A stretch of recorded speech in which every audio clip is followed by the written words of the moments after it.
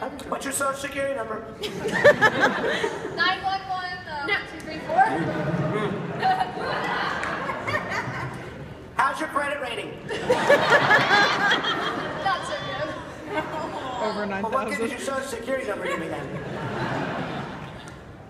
My question is, what was your favorite experience working as a voice actor? Like behind the scenes wise, any like interactions that you had with other voice actors? What would be your favorite interaction, and what would be your favorite experience from voice acting? I know that my favorite experience is always getting to, like, depending on like who is cast and all that, I love working with people that, you know, I really respect and admire. I mean, I'm on a stage with Zim and Gurr. I mean, that's a pretty freaking awesome moment. That's when you know you made it. Thank you.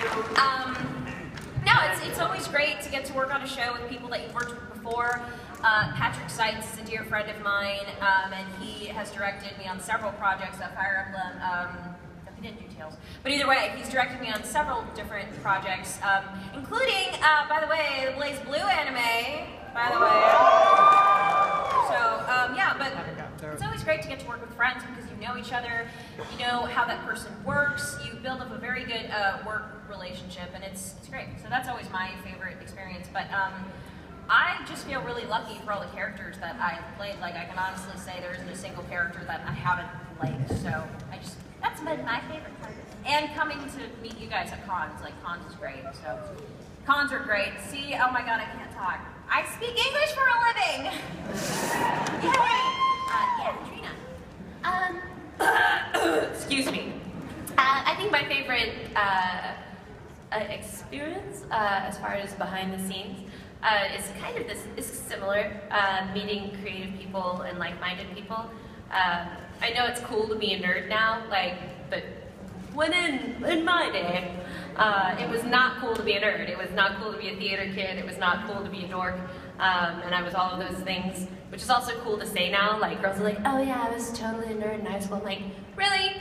Really? Were you? Yeah. Were you? Because I remember you were a cheerleader. And yeah, so now being surrounded with like-minded people that are also weird and being able to like start a storyline and be like, well, today I woke up and I went to the market. It was lovely. How did you enjoy your market experience, man? I haven't gone yet. See? But like they'll pick stuff up and it's just fun. It's fun to be surrounded by nerdy people. Ricky is a fecal sculptor, and he made a sculpture right here. No, it's the spaceship for Prometheus. Oh! Maybe. Left or right? It's going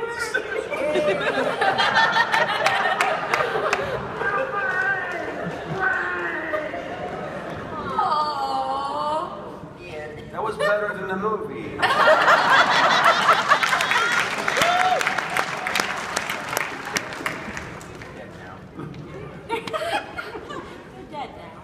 I like that Ricky's still like mourning the loss. Do we have a moment of silence for our tiny lost shipgoer? After Prometheus, nothing had ever hurt me again. I waited so long. Why, Ridley Scott? Why?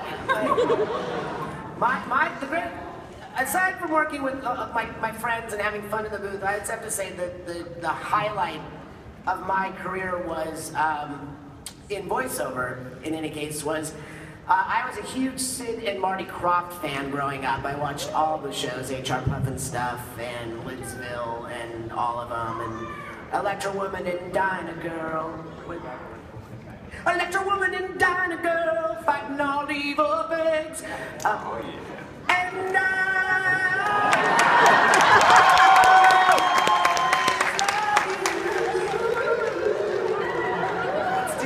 let's do our favorite song, Ricky. It's loving you is easy 'cause you're beautiful. La la la la la la la la la la la la la la.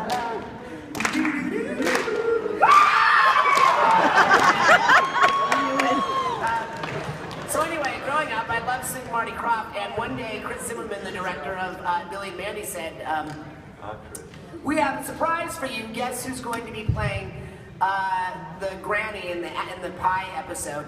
And it was a woman by the name of Billy Hayes, who was Witchy Poo and Weenie on Lidsville. And I was like a giddy kid over the moon because I was so excited working there. She did Witchy Poo for me, and then I did my Charles Nelson Riley for her. Went, oh, hello, Weenie. Oh. And she was like, oh my gosh, I'm having lunch. I'm having dinner tonight with Alice Ghostly and Charles Nelson Riley to celebrate our birthdays. I said, oh my God, I would kill just to go. Can I go? And she goes, no.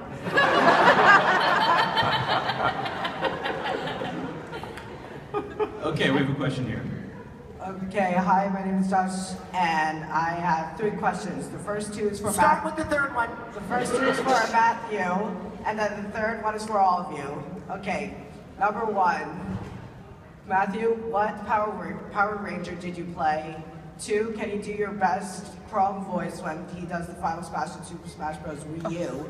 And 3, which is for all of you, what is the best pun that you ever heard? Pun? Pun we ever heard? What was the best pun we ever heard? I think. Carnival? Pun? What? Like knock knock. Again? Like joke. Like a joke. Oh, joke. Oh, a play on Joke. words, a pun. P-U-N. Yes. There we go. That was it. First question.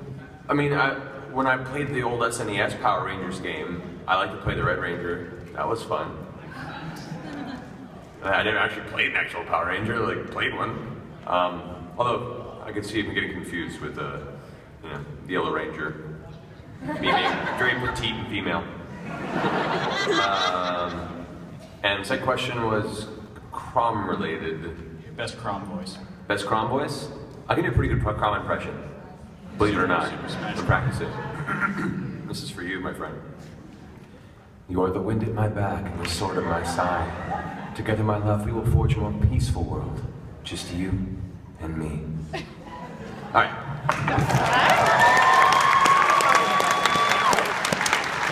Favorite puns. Well, I actually made one up.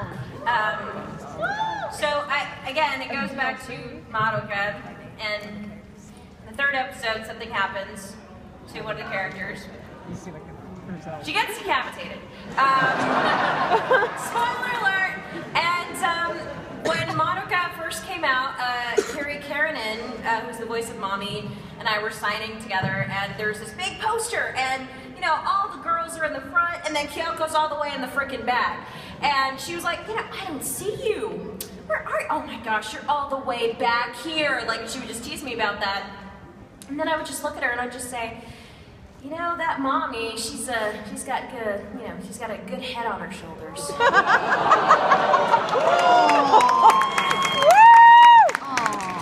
I'm proud of that one. Okay, that's so punny. Oh, God. Oh, come on.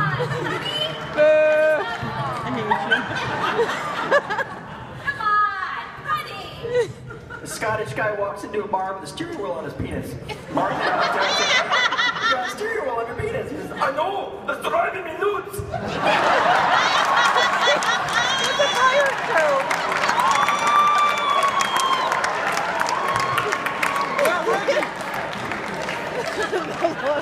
So for that you laugh, but punny.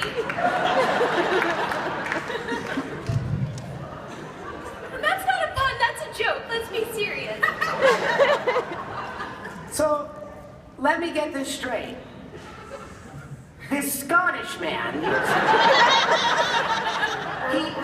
he actually chose to go into a bar, pantsless, with a steering wheel around his appendage. Steering wheel, I had to. I see. Got the horn. Now, why would this man do this? Go into this bar dressed in such a way? Oh, it's trucker. Okay, that makes sense. Sounds legit. Thanks for coming, everyone. I can't top any of that. Yep. Penny's pretty hard to talk. A panda walks into a restaurant, orders a lot of food. When it comes time to order, he gets up and he shoots the waiter. And the waiter says, "Why? Why did you shoot me?" He's like, "Panda, look it up." He looks it up. It says, "Panda eats, shoots, and leaves." You guys want to pick one? Or? Now, wait a minute. I have a joke about that, but it eats bush and leaves. So,